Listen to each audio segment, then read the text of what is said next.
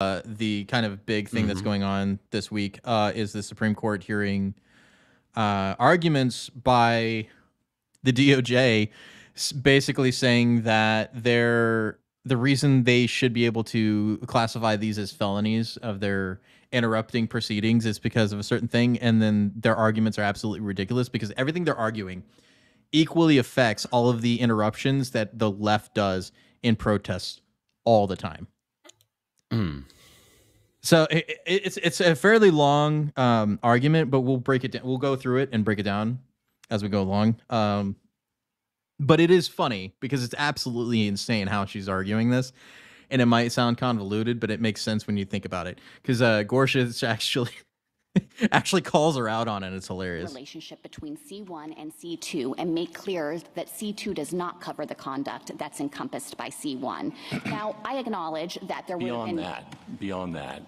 Beyond saying, okay, C1 does some things, and the whole rest of the universe of obstructing, impeding, or influencing is conducted by C2. Is that a fair summary of your view? Yes, but there was a good reason for Congress to do it this way. I It traces to understand. the statutory history. I understand and that. I would just say that... If I might, so what does that mean for the breadth of this statute?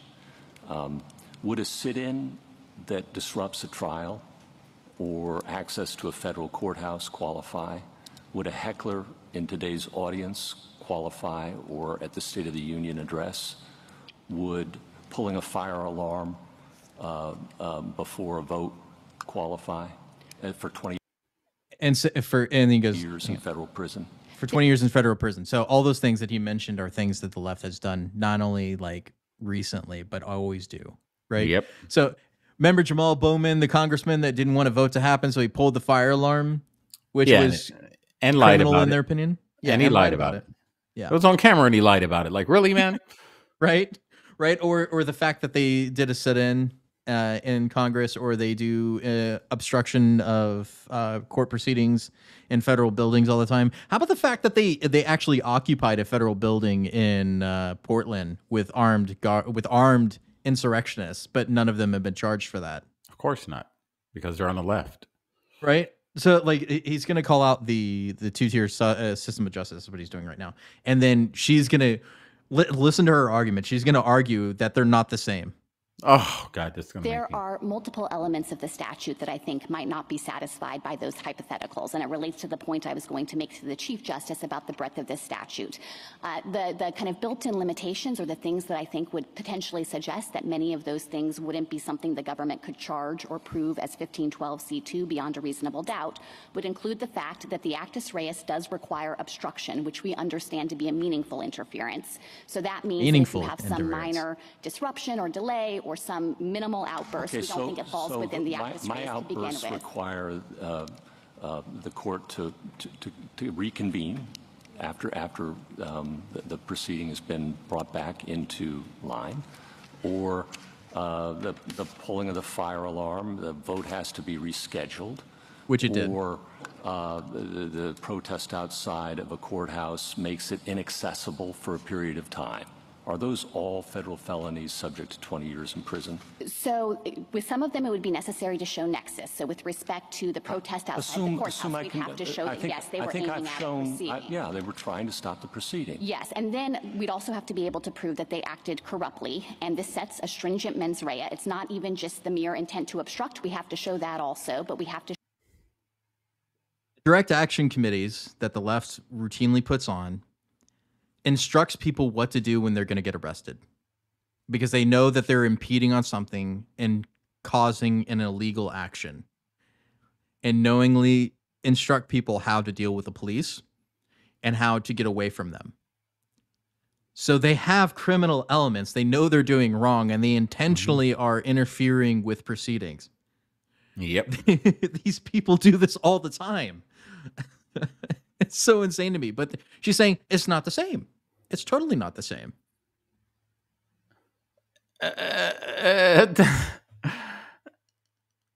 So everything they're doing, like you said, everything they're doing, if you put the same conduct up to something they claim the right did, same way, they're saying the right It's not the same, even though it's the same thing. Same. If you look at it, the optics, the optics same exact. This one is they're not the same. What makes them different? I know we're gonna say the left because it's the left. That's the obvious answer.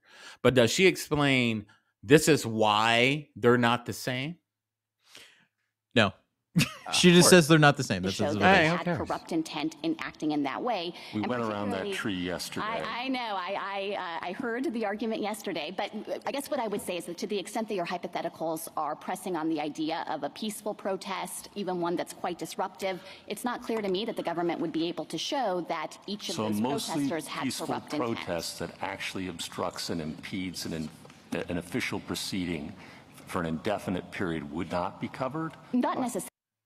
A mostly peaceful protest. Where have we heard that term before? Mostly peaceful. Oh my God, dude. Like, just because we fired on a courthouse doesn't show that we have any criminal intent on disrupting a proceeding at all. Okay, listen to the buzzwords, right? We heard the buzzword that we've heard for many years, mostly peaceful. And, you know, I'm the conspiracy theory guy. And, you know, words are spells, words have meanings. So whenever they keep using that term, you'll hear them say it, or mostly peaceful. And then you talk to some smooth brain monkey on the street, they'll regurgitate the same thing. Mostly peaceful protests. So if it's mostly peaceful, but it was more violent than this protest, why is this protest over here on the right worse than this one on the left? So this one was violent, it's mostly peaceful, but it was more violent than this one on the right. Yeah. How does that make sense?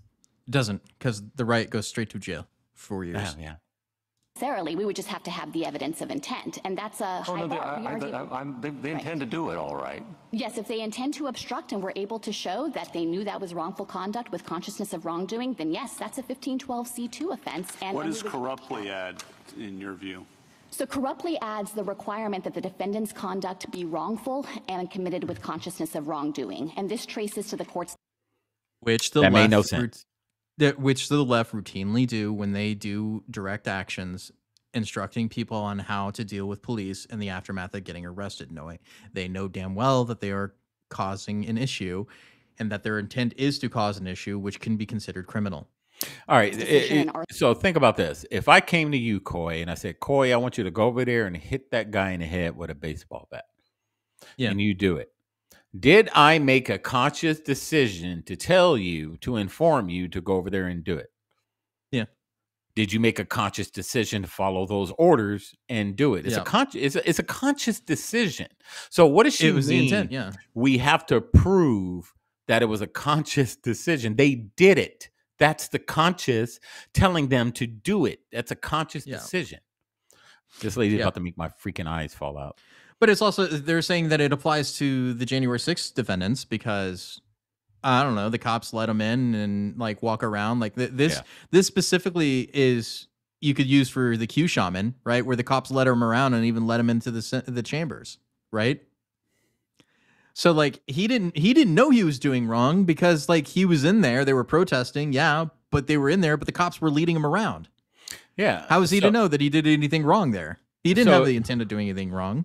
So if they did something wrong and the cops let him in, which we saw the video footage of the cops escorting him around, wouldn't the cops be held accountable too for making the conscious decision to let them in? Why aren't they? And lead them through the Capitol? Let's say the Capitol thing was really what they say it is, which I don't believe it is what they say it is. Right. The cops should be held accountable too for consciously letting them in, consciously removing the barriers, consciously walking them through, right? Yeah. Okay, I'm just using common sense. Under the same rationale, the cops should also be indicted for obstruction as well. Exactly. Arthur Anderson, where the court said this is a term with deep historical roots, with a settled meaning, and that it connotes not just knowledge of your actions, which is the intent to obstruct in this case, but further requires that it be done corruptly. And just to give you a more concrete example of how this has played out in the January 6 prosecutions, I'd point to the jury instruction in the Robertson case, which we refer to and quote in part on page 44 of our brief. There, the jury was instructed that in order to show the defendant acted corruptly, the jury jury had to conclude that he had an unlawful purpose or used unlawful means or both, and that he had consciousness of wrongdoing. So I think that that is an encapsulation of what the jury is asked to decide on top of the mere intent to obstruct. Well, General, let me give you a specific example, which picks up but provides a little bit more detail with respect to one of the examples that Justice Gorsuch provided. So we've had a number of protests in the courtroom. Let's say that today, while you're arguing or Mr. Green is arguing, 5 people get up, one after the other, and they shout either keep the January 6th insurrectionists in jail or free the January 6th patriots. And as a result of this, our police officers have to remove them forcibly from the courtroom. And let's say we have to it delays the proceeding for 5 minutes. And I know that experienced advocates like you and Mr. Green are not going to be flustered by that, but, you know, in another case, an advocate might lose his or her train of thought and not provide the best argument. So would that be a violation of 1512C2? I think it would be difficult for the government to prove that. Why? At the outset, we don't think that 1512C2 picks up minimal, de minimis, minor interferences. We think that the term obstruct on its face connotes a meaningful interference with the proceeding. Well, it doesn't say, I'm sorry,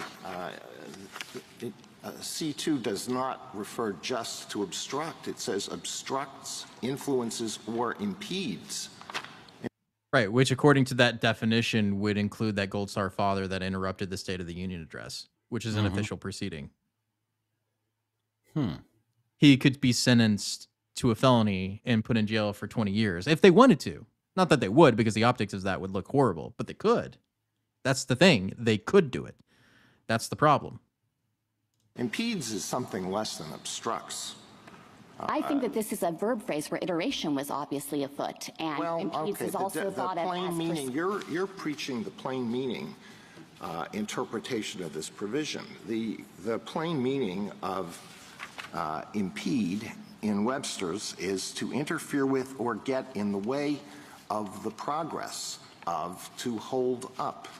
In the OED, it is to retard in progress or action by putting obstacles in the way. So it doesn't require obstruction. It requires the causing of delay. And if this so again, why wouldn't that fall within? Now you say, well, we're not going to prosecute that.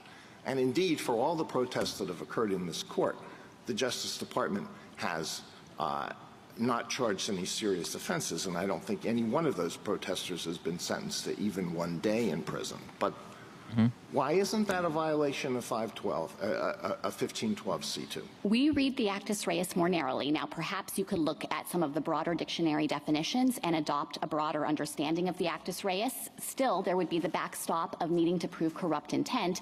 I think that's a stringent mens rea. Well, that's not a corrupt intent. It's wrongful. Do you think it's not wrongful?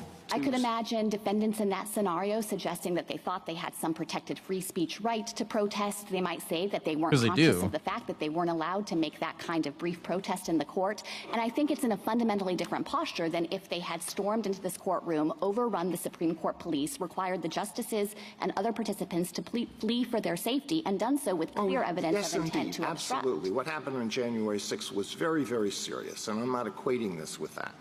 But we need to find out what are the outer reaches of this statute under your interpretation. Let me give you another example. Yesterday, protesters blocked the Golden Gate Bridge in San Francisco and disrupted traffic in San Francisco. What if something similar to that happened all around the Capitol, so that members, all the bridges from Virginia were blocked, and members...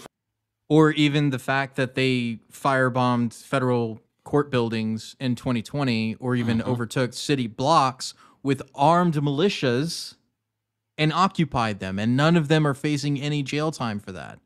Like, have we seen any of these cases of Portland and the Chaz and Chop stuff be prosecuted? Has that even made any national news? They actually killed people in those places, right? So, like, it's crazy to me that they make January 6th such a big deal, but the fact that we lost control over city blocks in 2020 to armed militias and actual insurrection is not a bigger deal. That's crazy to me. It's absolutely crazy to me. Wow. But I don't think we need to listen anymore to that. I think it's pretty much what it is. What it is. This is how they think. This is how they believe it to be. Is that everything that they do is right because they don't have criminal intent, right? They don't have corrupt intent as they say in this, right? So therefore, it's not the same. Even though we can clearly bring up examples of what the problem is and what they're doing. Yeah, she's like, somebody called George Soros and ask him if this is okay. Well, no, it's perfectly fine if they do it because George Soros said so. Right, and then now this is the reason why this is so important is because it ties into the Donald Trump case, right? Is that we have two-tier system of justice where they're arguing on the Supreme Court that everything that the left does is okay because they don't have corrupt intent, right? They're not interrupting certain proceedings, right? Or they didn't do it in a fashion that equals to January 6th, even though they've done much worse, and we can point to examples where they've done worse, right? It's not the same. It's totally not the same. So in his trial, which we all know this is BS to begin with, they are having a hard time finding anybody to be impartial. Right? They've only just now found 6 jurors after 2 days.